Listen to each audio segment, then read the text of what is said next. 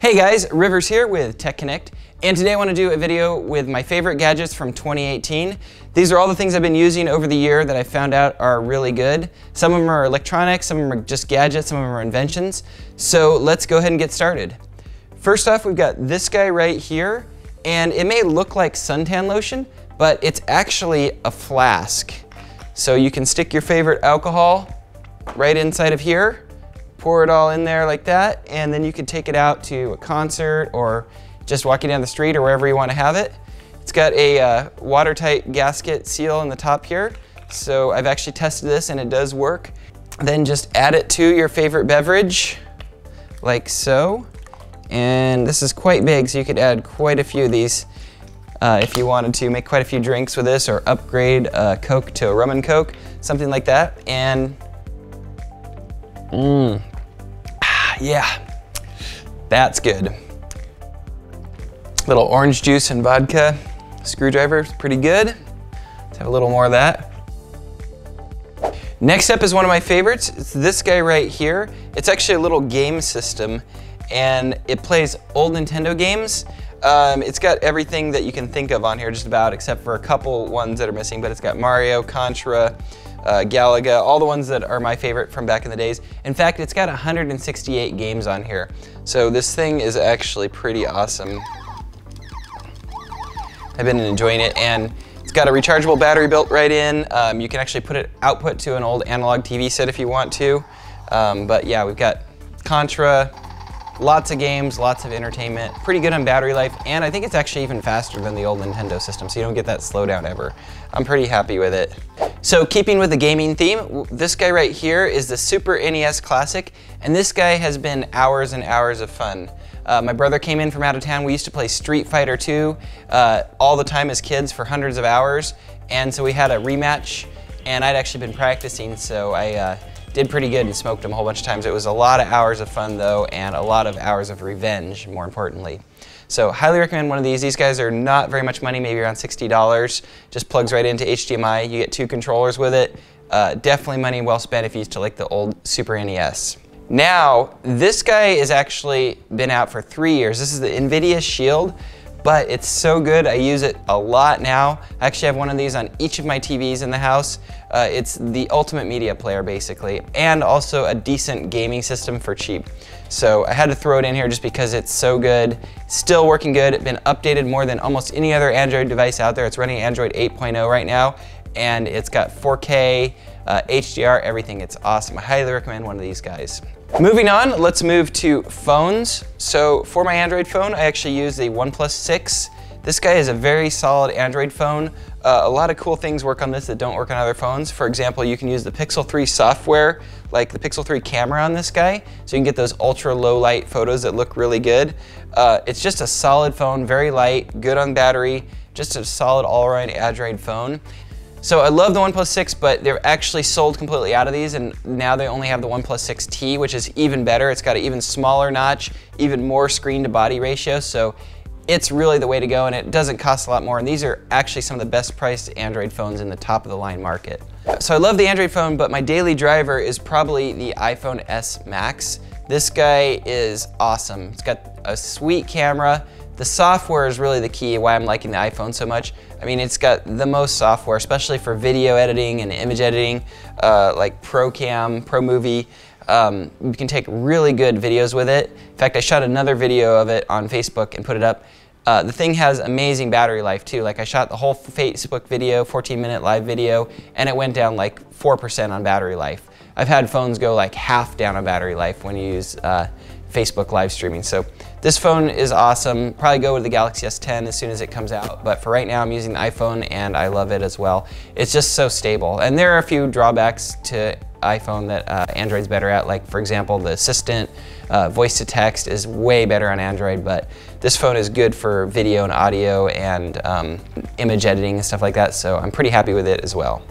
Next up, we have one of my favorite gadgets of 2018, and that is actually this case for the iPad. This is an iPad Pro. I actually had it on the earlier iPad before that. I have like 3 of these cases. It's so nice to have this variable angle. So if you want to watch a movie laying down and you want to angle it like this, you can, or you can open it up like a laptop, use it this way. You've got shortcut keys up here at the top. I mean, you can even control like the brightness and stuff on it. It does a good job. It's a Bluetooth keyboard, so no connection is actually made. It just wirelessly connects to it.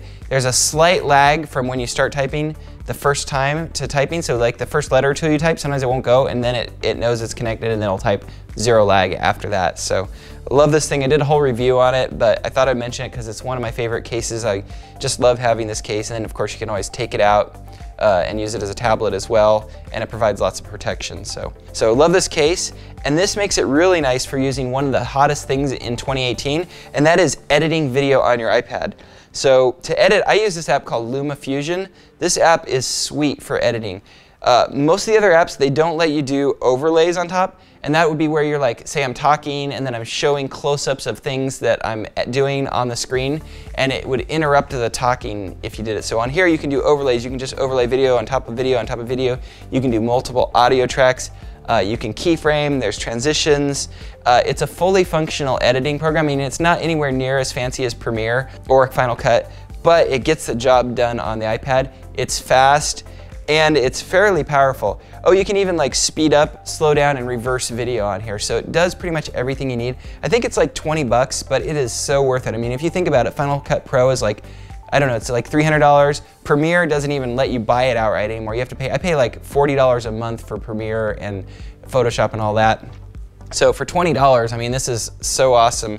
And this is one of the trends that we're seeing in 2018, using an iPad or an iPhone for video editing, and it's good quality editing. So highly recommend LumaFusion, and I highly recommend this case to do your editing as well. That brings us back to the phone. You can definitely use the iPhone 10, 10s, 10 Max for video shooting and editing. And so really all you're gonna need on that is a phone, a tripod, decent audio, and that's gonna take us to this guy right here. This is a lav mic for your iPhone or your Android phone or even your regular still camera. It just runs with a cord, and this guy actually comes with an extension cord, comes with the lav mic, everything you need. And I use it actually all the time to shoot videos when I want to go lightweight, like when I went to a hotel for a month for my job. I could just bring the phone and this lav mic and a little bit of light and a tripod, a mini tripod, and I had everything I needed to make a good video. But it works awesome to get great audio quality from further away, and I highly recommend that. And then a little light like this guy goes a long way. You know, you can just set this guy on a table or something like that to get a little extra light on your face, and this will make all the difference between like totally amateur video and halfway decent or even pro looking video. And I like this light so much I actually bought the bigger brother of it, which is this guy right here, and this thing is insanely bright. So you could use it to light like a whole hotel room or something like that. This one actually has color adjustments too, so you can go like, you know, if you want to make it more warm yellow light, or you want to make it more white, like that 5500 Kelvin light, which a lot of studio lights are standard. But this thing is really sweet too, but all you really need is this guy. And I'll have links to all these in the video description down below, by the way. This guy is cool. I mean, oh yeah, you can even pull this little back piece off here. It just clamps onto there, and that mounts on the top of your camera, but you can pull this off, set it over anywhere. You know, you could use some sticky tape, mount it to the wall, whatever you need. This guy's super versatile. So I also wanted to show cool inventions that I discovered this year, and as a field service engineer, I use a lot of different tools, and this is one of the coolest inventions that I've seen this year. This guy is a regular ratchet that just ratchets like normal here, but then you can also turn and it will ratchet. So you can twist it and it will ratchet. Either way you turn, it's gonna ratchet the same way. So just flip the switch up here on top, rotates the other way. Turn it either way and it's rotating the same direction when you turn this. So this is really nice when you get those tight spaces. You can't even ratchet because it's going like this far, then you can just twist it. And it comes in handy so many times. I love this guy, so I thought I would mention it on the review. Another one of my favorite things from 2018 is dash cams. And I never did a review on my channel, but I use one in my car and it comes in handy all the time. This guy is made by YI, I think it's Yi, something like that. It's just a really inexpensive dash cam. I think this guy's like $40 or $50 right now, But the key with this one is it actually does 60 frames per second video. A lot of them only do 30 frames per second in 1080p, but I figure if you get in an accident, you're gonna wanna go frame by frame through that and see exactly what happened. And 60 frames per second is so much better than going 30 frames per second. And this guy actually has really good quality. I'm really happy with it. It has a little button on the back here where you can just hit that and it'll just save 1 minute section of video, and it goes back about 30 seconds and forward about 30 seconds. That way it's easy to find the video later. But I've used this quite a bit. Like I saw a big wreck on the freeway in front of me one day. I was going along and it had just rained, like dumping rain, and we're going under this underpass, and there was like a huge lake under the underpass, like a foot deep, and I see these cars up there, they're going 65, and they hit the puddle, and it spun them around, and then the car behind them came in and hit that puddle, and it was just crazy, and I got it all on my dash cam. But things like that, it's so worth it, or maybe an accident, hit and run. This guy is the way to go, and it's so cheap, there's no reason not to do it. So I wanted to mention a dash cam like this Y one here. There's a lot of other good ones too, but this is one I found that has really good image quality even at night. Next up, this guy is also I've had for years, but just this year I got a new antenna for it. I was using one of those little flexible wall antennas, and it wasn't getting a lot of channels. It would only get like 1 or 2 channels depending on how I had the antenna moved, so I could, sometimes stuff wouldn't record and can move it and record it on different channels. But I got a new big antenna, and this guy gets like, I don't know, 25 channels, local over-the-air channels, so it's like an insane amount of free television. Basically, I pay $5 a month for the DVR, but you could use it for free also. So, but $5 a month to me is worth it for basically unlimited free television. So, highly recommend the Tablo DVR, and I'm gonna try to do some reviews on some other DVRs coming out soon too. So this is my new video editing laptop, and just for travel laptop. It's a little bigger, a little heavier, but it gets the job done. It's got an i7 quad-core processor in it, really nice screen. You've actually got touchscreen capabilities on here too. It actually has the S Pen built right into it, so you can just tap things right here on the screen. It'll let you scroll. I like the screen on it a lot. You can also flip it over like a tablet if you want to. So you could actually go like this. Yeah, it could be used as a tablet. Also, you could just set it like this and watch a movie or something like that. Set it on a table flat like this. It's an awesome little laptop. And it's pretty fast at video editing too. It definitely keeps up. But the main reason that I recommend this guy is it comes with a 256 gigabyte SSD, which I think is a bit small, especially for video editing. But the cool thing is you can take it out. It's an M.2 drive, and it can take either serial ATA M.2 or NVMe M.2. And those serial ATA drives are super cheap. I mean, like 130 bucks I've seen them for now. So I've upgraded this one to a terabyte. I put in an NVMe Samsung, which is even on sale now too, but it's upgradable, and it's upgradable with either type, and that's kind of new, so that's why I highly recommend this guy. Okay, this is actually one of my most used gadgets. It's a little Bluetooth earbud. You just pop it in and you go. I mean, it is so small and travel size. That way I can listen to podcasts while I'm also listening to the world around me. If people are trying to talk to me, I got my other ear free for that. And this guy's good for about 3 to 5 hours of podcasts. It works out really well. And the coolest thing about this guy is it only costs about 15 to 17 bucks. So it's like if you lose it or send it in the water, send it through the wash, it's, no big loss, just buy another one. I sent this through the wash before. It actually survived, still worked, but the battery life was only like, 20 minutes after I went through the wash for some reason. So I just ordered another one. I mean, it's the same price as a pair of earbuds. So highly recommend one of these guys. This is a little stand for your phone. It works out great because, I just throw it in my travel bag whenever I'm on an airplane. I've already got it there. I don't have to worry about forgetting it. And then you can just watch your movies and stuff while you're traveling. And it's really nice to have it set up for you there and not have to sit there and hold the thing the whole trip long. You can set it either way like this. You can even stick a tablet in it if you want to. But it works really nice. I like this little bamboo stand a lot. And I've showed these in videos before also. They're super helpful. Okay, and last but not least, I wanted to show this guy right here. This is a 360 camera. And if you know my channel at all, you know I've done a lot of 360 video camera reviews. And this guy is the best one I've ever used. It's really awesome.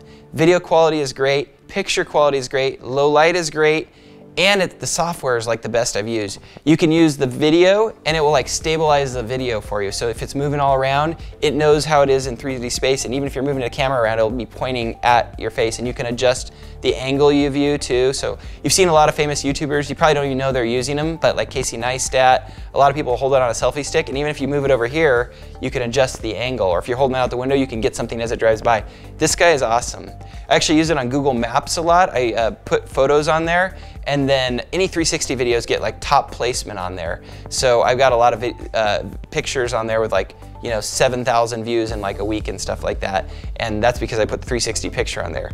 Now this guy is kind of iPhone centric. It will work with Android, but it's got this little plug right in here. So you can actually plug it into your iPhone and then go around with it like right in the top here and just take pictures and have it right here. It's geared towards iPhone, but you can also use it with Bluetooth, linking it up with a remote control on an Android phone as well.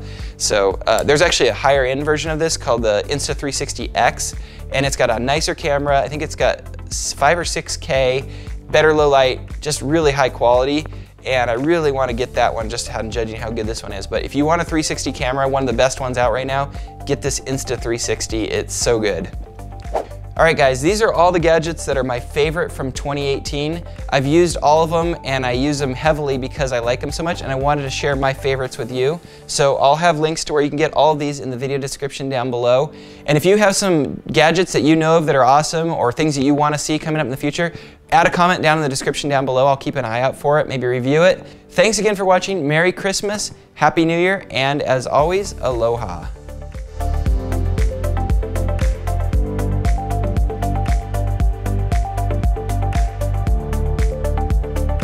Oh, one last thing I forgot to mention. This right back here is one of my favorite gadgets for 2018. It's a Samsung QLED 75-inch TV. It's got HDR. It's really nice picture quality, probably right up there with OLED. And I've got the whole thing wired into the wall so you don't have any wires coming out of it. In back there's an NVIDIA Shield TV powering it, and then Tableau DVR. So all very inexpensive for monthly bills, and great 4K quality as well. I'll probably do a whole video on just this setup alone in another video. Let me know if you want to see that video. Thanks again for watching, and as always, aloha.